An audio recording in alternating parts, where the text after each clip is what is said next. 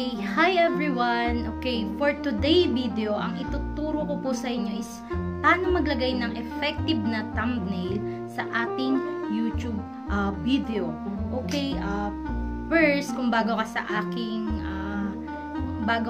channel, please like and subscribe and pakiclick na rin po ang bell button para updated ka sa aking mga bagong i-upload. Okay, i-discuss ko muna kung ano ang kahalagahan ng thumbnail sa ating i-upload na video.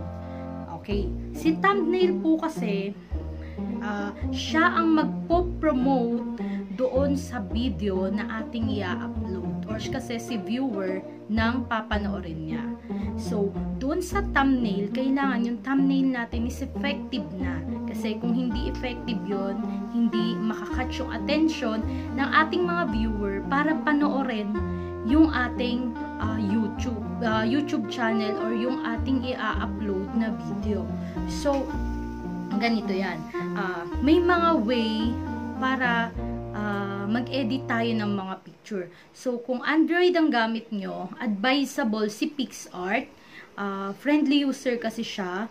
Dun sa video nyo, I also use KineMaster. Okay? Madali po kasi silang gamayin, lalo na sa mga first time na gagamit nito. So, yun po yung mga application na ginagamit ko para pagandahin yung aking video. Napakahalaga ni thumbnail o makapaglagay tayo ng thumbnail para makatch yung attention ng ating mga viewer. So, yun kasi, yung thumbnail kasi, siya yung magpo-promote doon sa i-upload mo na video para panoorin ng maraming viewer. So, okay, hindi mo alam maglagay ng thumbnail.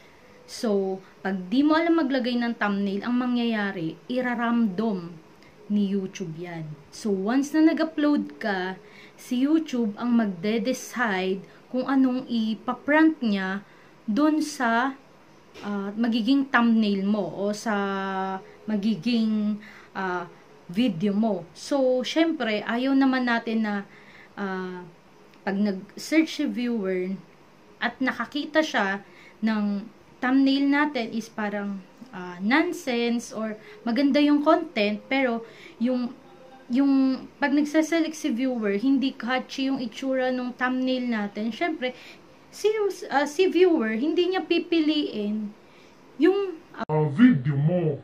So, kailangan total package tayo, guys. So, doon pa lang sa thumbnail, number 1 po, na kailangan nating iayos yung thumbnail natin. Kasi, ito yung magpo-promote ng i-upload natin. Okay. Next video ko, guys, is ituturo ko sa inyo kung paano mag-edit ng thumbnail.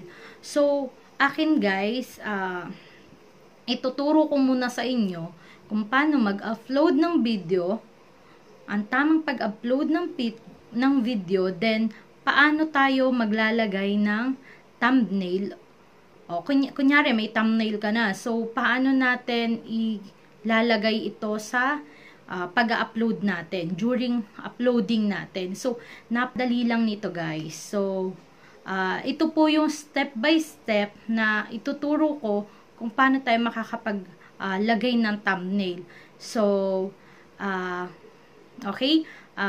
Ito na po, panoorin nyo kung paano ko siya ginawa, step by step. Okay? Okay, step by step. Open natin si browser. Ang gamit ko is si Google Chrome. Yan. Pag nandiyan na tayo, i-type natin yung www.youtube.com, then check natin sa desktop kung naka-check yung desktop site. Dapat kasi nakaganyan. Then, click natin yung video, so add. After nyan, click na natin yung select file. Then, file. I-add natin yung video natin. Since ang source ng video ko is nasa export, o ang location ng video ko is nasa export, yun, na lang natin yan. Yan. And make it sure guys na all details ay pipilapan nyo. Kasi hindi tayo makapag-proceed kapag may nilaktawan kayong details. So, kahit ano na lang, thumbnail yung ilalagay ko since yun naman yung topic natin. Yan. Then, yan, antayin lang natin guys na may upload ng 100% yung ating video. So, wait lang natin siya for uploading.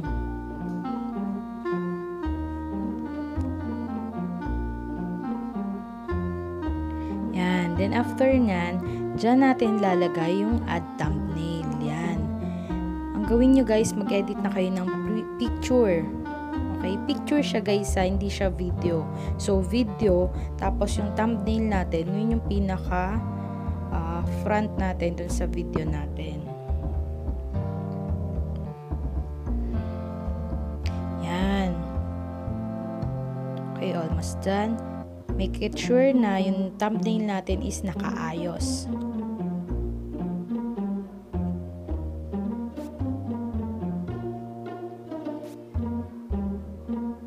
Okay, next lang yan guys. Next nyo lang public, then publish.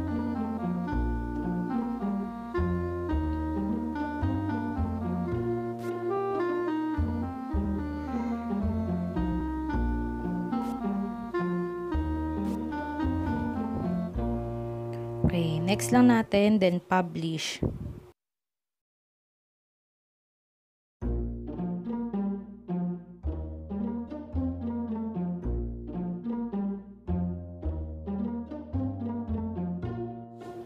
Okay, so ayan, i-check lang natin. Punta tayo sa ating channel. O, ayun na siya guys, nag-appear na siya. Yan, ganun lang siya kadali. Thank you guys. See you on my next video. Thank you.